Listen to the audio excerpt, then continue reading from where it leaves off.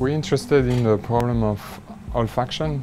We want to understand what's happening in our brain when we're smelling an odor, when we use that information to be able to direct, control our behavior. Smell, chemosensation, is a sense, ancient sense that we share with most animals. To study it, you have to consider the complexity of our brain, and here we're talking about billions of neurons in humans.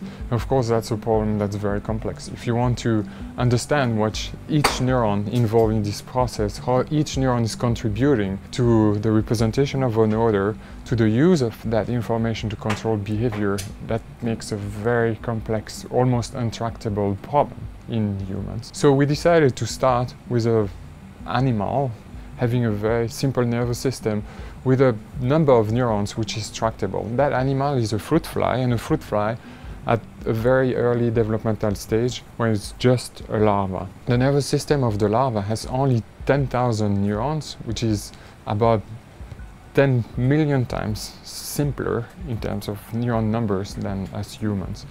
And the magic with flies is that we can monitor, we can manipulate the function of nearly every single neuron of its nervous system, and that's what we did.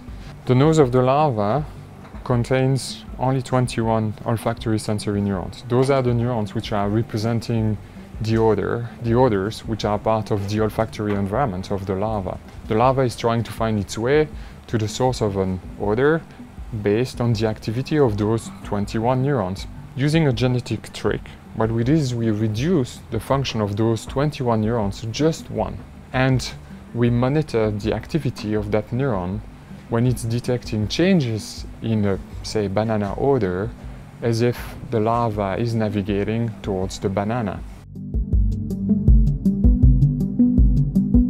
The larva reaches the source of the odor, the banana, based on a fairly simple algorithm. It's either moving straight, moving towards the banana, or when it's moving away from the banana, when the concentration of the banana odor is decreasing, it stops and it turns, it changes its orientation. We hypothesized that the mechanism controlling this behavioral change is one where the information from the olfactory sensory neuron is modulating the trend, the probability that the larva will switch from a run to a change in orientation. To test this hypothesis, we developed a model, a mathematical model, to capture that relationship. And this model allowed us to make very accurate prediction of the behavior of the larva when it's navigating an odor gradient. The model tells us about basic principles of computation that are taking place in the brain of the larva, how the sensory information from the periphery is transformed into behavior, into some form of motor output.